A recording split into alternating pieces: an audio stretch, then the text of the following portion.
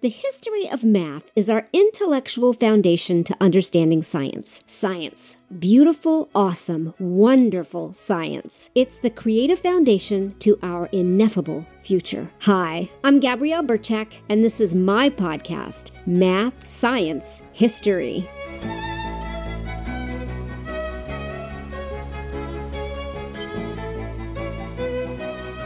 I often promote my website, mathsciencehistory.com. Of all the hosts that I've been with, my experience with Bluehost has been the best. What I really like about Bluehost is their customer service. It is top-notch. You can access Bluehost through my affiliate link, www.bluehost.com/track/mathsciencehistory, all one word. It's only $3.95 a month if you sign up for 36 months. So if you do the math, it's $142 to start. And for me, it was the smartest business investment I've ever made.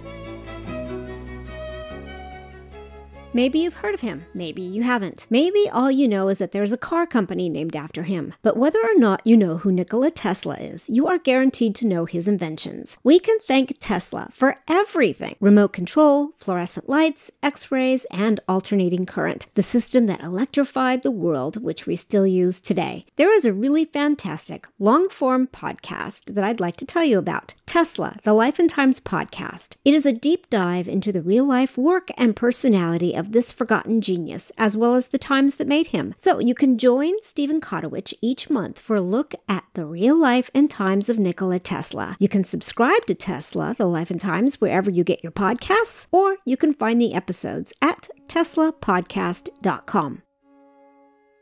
Tesla was an extraordinary inventor inspired by altruism. Tesla once said, "All people everywhere should have free energy sources. Electric power is everywhere, present in unlimited quantities, and can drive the world's machinery without the need for coal, oil, or gas." Tesla wanted to light up the world, and he did. Tesla was born on July 10, 1856, in an area that is now called Croatia. His father was an Eastern Orthodox priest, and his mother was an inventor as well. She made home tools and appliances for the home. He received a traditional education and was known to perform integral calculus in his head. In 1873, he contracted cholera and was ill for about 9 months. He was so sick and was near death so many times that his father promised him that he would send him to the very best engineering school that he could afford when he was back to good health. However, shortly after his recovery, the Hungarian government started drafting young men into the Austro-Hungarian army. Tesla wanted nothing to do with this, so he escaped and ran away to a small village in Croatia called Tomangaj. While in Tomangaj, he explored the mountains, and he also read many of Mark Twain's writings, which at this point would have included the book The Gilded Age, A Tale of Today, short stories including The Celebrated Jumping Frog of Calaveras County, Cannibalism in the Cars, My Late Senatorial Secretaryship, and A Ghost Story. Tesla said that Mark Twain's writings helped him to recover from his illnesses, and he did. By 1875, he enrolled at Austrian Polytechnic, where he received exceptionally high grades as well as a letter of praise from the dean of the technical faculty. In his first year, he became captivated by physics and mathematics. However, even more so, he was fascinated with electricity and the new developments of electric motors. These electric motors had 2 sets of electromagnets. On one set, called the stator, is the stationary metal casing. The other set, called the rotor, rotates on a shaft. Inside the stator are 2 large magnets which form a north and a south pole. At the end of the stator is a rotating switch called the commutator. In the particular motor that Tesla first observed, the magnetic field of the stator remained constant. Simultaneously, the commutator adjusted the magnetic field in the rotor so that the stator and the rotor had identical magnetic poles. Because the polarity was the same, the stator and the rotor repelled each other, which caused the motor to turn. In one physics class, while watching a direct current motor spark, he suggested to his professor that he should remove the commutator. His professor just dismissed the comment, but nevertheless, Tesla pondered on this concept for years and was determined to come up with a way to make a spark-free motor. By the second year at Austrian Polytechnic, Tesla became addicted to gambling, and by his third year, it got worse. He was so addicted to gambling that he wagered away all of his tuition money. Additionally, he was unprepared for his final exams, and the university denied him an extension to study. As a result, he did not receive his grades, and he never graduated. Regardless of this outcome, Tesla remained intellectually engaged and continued to contemplate the DC motor. Then, in 1882, while living in Budapest, Tesla had an idea. He realized that instead of changing the magnetic poles to repel each other in the stator and the rotor, he could create a magnetic field that rotated in the motor. However, to create a rotating magnetic field, he would have to use an alternating current instead of a direct current. Hence began Tesla's aspiration to create a motor that used an alternating current, AC, instead of a direct current, DC. In 1882, Tesla moved to Paris and found work at the Continental Edison Company. By 1884, the manager of Continental Edison Company, Charles Batchelor, had to travel to the United States to manage Edison Machine Works. He decided to bring Tesla along. Within 6 months, Tesla had made quite an impression on Thomas Edison. As a result, Edison offered Tesla a $50,000 bonus to modify and improve his DC generation plants. However, once Tesla finished improving them, Edison reneged on his bonus, stating that Tesla did not understand American humor. Thus, after only 6 months at the Machine Works, Tesla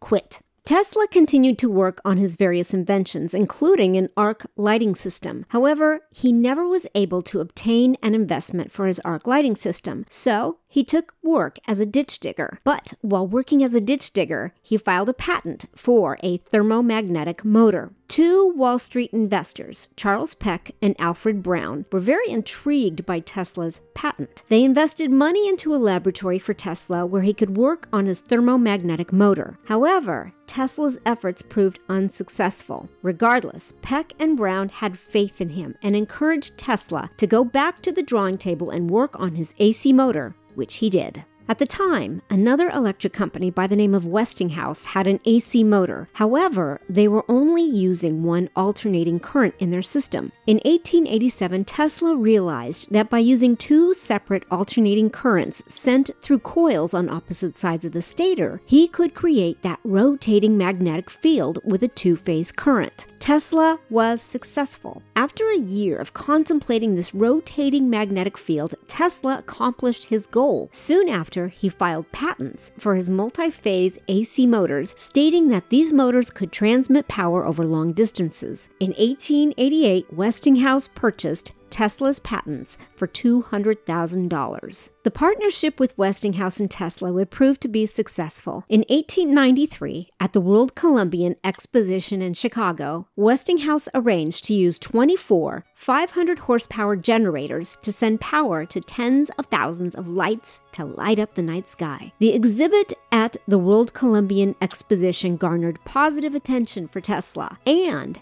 it's really a good thing that Tesla and Westinghouse did not stay at H.H. Holmes Hotel, also known as the Murder Castle. If you're looking for a twisted and morbid story, look up H.H. Holmes Hotel of Horrors. Many people who attended the World Columbian Exposition stayed at this hotel and never made it home. But I digress. Back to the partnership between Westinghouse and Tesla. Around the same time, there were talks about installing a hydroelectric power plant at Niagara Falls. Tesla was networking with the power plant's financiers, trying to convince them to go with AC power. While networking these financiers, Tesla kept Westinghouse informed of every single conversation. Once the financiers agreed to go with AC power, Tesla notified Westinghouse. Westinghouse then bid on the contract for blueprinting and equipping the power station and was subcontracted to build 5,000 25-hertz AC generators. Thanks to Tesla, Westinghouse beat Edison's bid for a DC power plant. Plans to build the Edward Dean Adams Power Station were underway. The power plant was possible through Tesla's efforts, but it was a team effort.